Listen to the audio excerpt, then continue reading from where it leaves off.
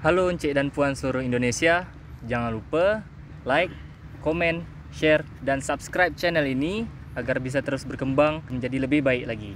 Jangan lupa like, Oke dah. komen, share, dan subscribe channel. Udah video? Dah. Guys, Cik dan Puan semuanya, support terus saya punya channel ini. Macam mana kita nak jadi YouTuber? Jangan lupa subscribe, like, share. Oke, tahan. Anjay.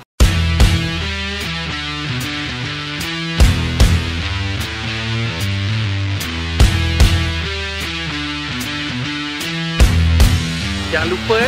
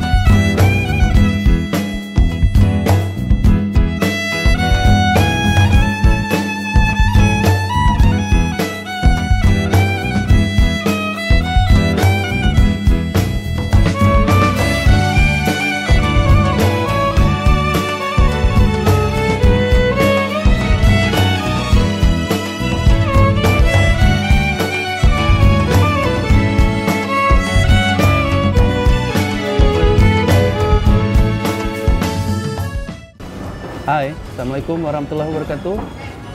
Selamat pagi mahasiswa-mahasiswa seluruh Indonesia. Jumpa lagi bersama kami program pertukaran mahasiswa dalam mata kuliah Modul Nusantara. Pada kegiatan kebinekaan yang kedua ini, kita akan pergi ke Candi Muara Takus. Alhamdulillah kita dari Pekanbaru tadi jam 6, dan kemudian dalam perjalanan kita isi perut kita serta dengan sarapan pagi. Ada makanan yang paling unik dan paling digemari oleh warga Bangkinang ini adalah sate ocu iman. Nah, sate ocu iman ini terletak dalam perjalanan kita ke Candi Muara Takus. Yuk makan dulu nih sate ocu iman. Nah, sate ocu iman ini dia berbeda dengan sate-sate pada umumnya. Itu yang membuat unik sate ini, gitu ya. Sate ini ada sate daging, ada sate ayam. Dia akan dikasih dua ini ketupat, dan kemudian kuahnya itu beda sama sate padang pada biasanya, dan kemudian ada satenya, gitu ya. Nah, sate ayam ini itu luar biasa enak. Kita coba ya.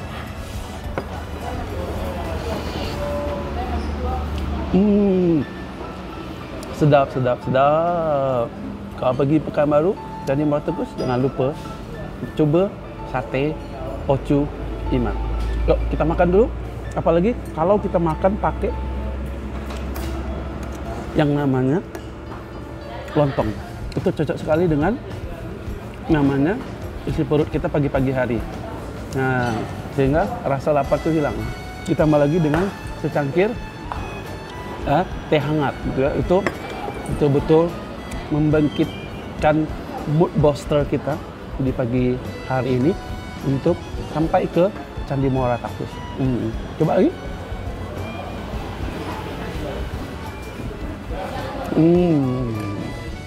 Sedap.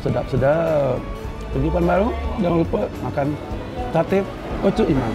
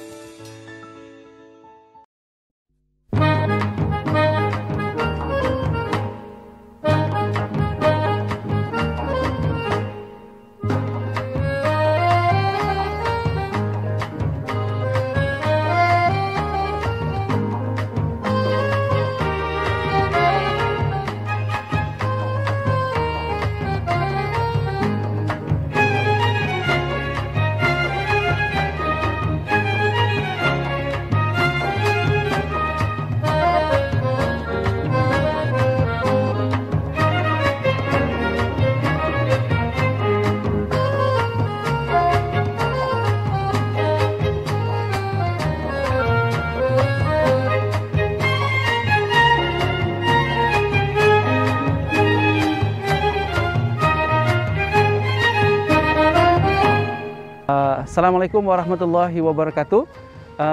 Selamat pagi semuanya. Hai mahasiswa-mahasiswa seluruh Indonesia. Alhamdulillah pada pagi hari ini kita sudah sampai di Candi Muara Takus. Ya, perjalanan dari Pekanbaru menuju Candi Muara Takus itu ditempuh dalam 2,5 jam. Ya. Alhamdulillah, nah pada pagi hari ini kita akan masuk kepada program Modul Nusantara ya dalam kegiatan pertukaran mahasiswa ini. Pada kegiatan yang kedua ini yaitu kegiatan Kebinekaan II, kita akan melakukan kunjungan ke Candi Muara Takus. Oke, kita akan melihat dan kemudian kita akan melakukan sebuah wawancara dengan Dinas Pariwisata Kabupaten Kampar bagaimana sejarah peradaban Melayu di Candi Muara Takus ini. Nah, Candi Muara Takus ini merupakan salah satu candi Buddhis yang ada di Kabupaten Kampar ini. Bagaimana sejarahnya dan seperti apa fungsi dan kondisi dari Candi Muara Takus ini? Mari kita pelajari bersama sejarahnya dan ikuti kegiatan ini dengan seksama. Semoga nanti kita bisa memahami, mengenali keanekaragaman budaya dan kemudian keanekaragaman agama yang ada di Indonesia. Diharapkan dengan kegiatan ini kita saling mengerti dan memahami betapa kayanya keanekaragaman budaya bangsa Indonesia.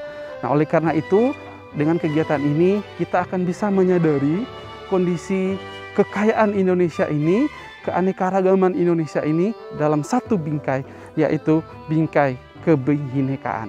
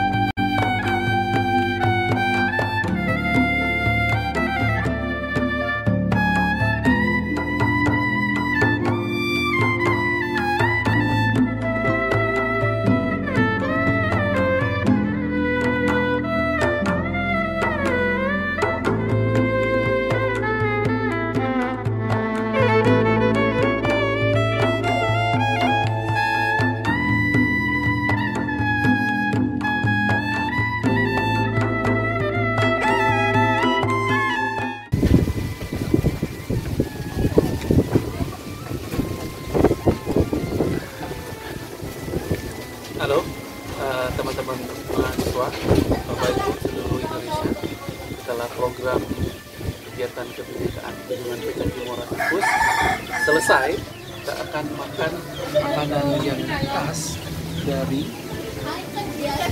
Kabupaten Kampar itu disebut dengan kaki kebetulan. Nah, ini yang disebut ikan kaki.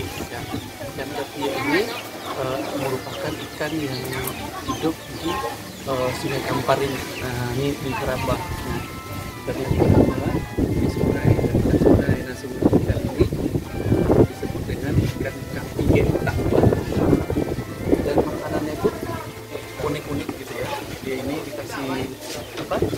rebung. Nah, rebung. Rebung, gulai rebung. Anak bambu dicampur dengan kikil. Coba ya.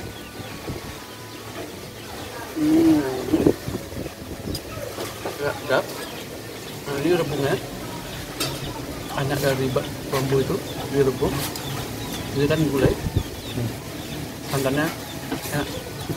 Dan kemudian ini ada sambalnya, ada sambal terong, ada sambal hijau, sambal ini, kemudian ada ini sayur nangka, ya, sayur nangka.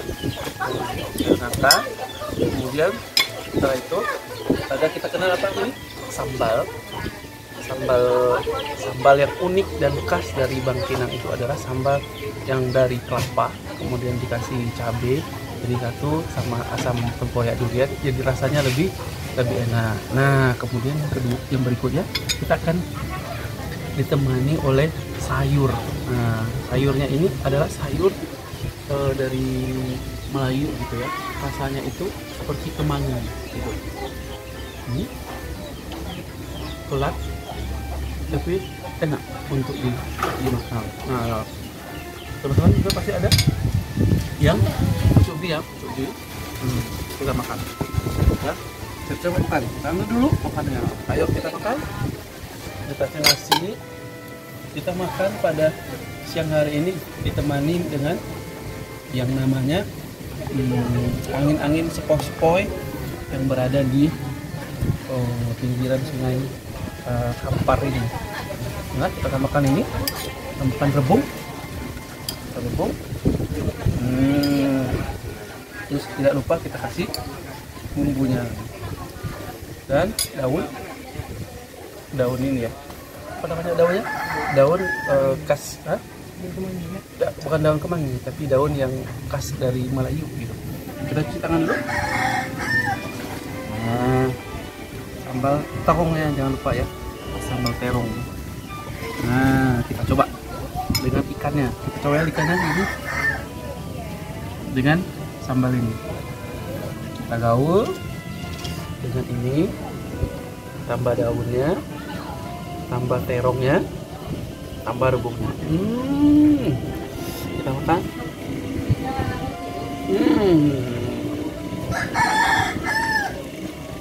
Sedap. Jika ke Bangkinang, jangan lupa makan di cabai ikan piek tak betul. Sedap. Yuk kita coba.